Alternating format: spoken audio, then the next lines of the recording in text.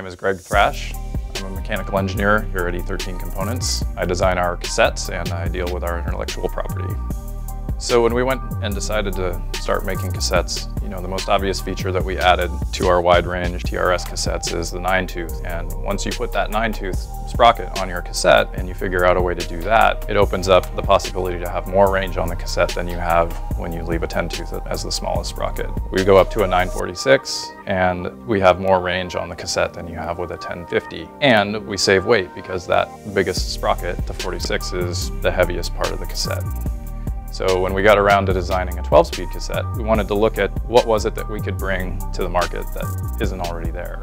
And when you look at the competitors' 12-speed products, like the range is fantastic, quality is very good, but because the cassette is so large, the weight goes up. So we asked ourselves, could we use the same approach that we had on the 11-speed and make a 12-speed cassette? And the answer is yes, it fits on there, it works great. And in addition to that, we looked at the components that people are already using. We said, is there a way we could modify these things to work with 12 speeds so that you don't have to throw away your perfectly good shifter and derailleur when you want to upgrade to 12 speeds? In addition to developing a 12-speed cassette that's compatible with other 12-speed drivetrains, we also came up with these parts that you can add with a fairly simple operation to modify your 11-speed shifter, turn it into a 12-speed, and now the bike you bought last year with the high-end 11-speed drivetrain is still functional and gives you the advantages of 12 speeds without the burden of buying an entirely new drivetrain for your bike.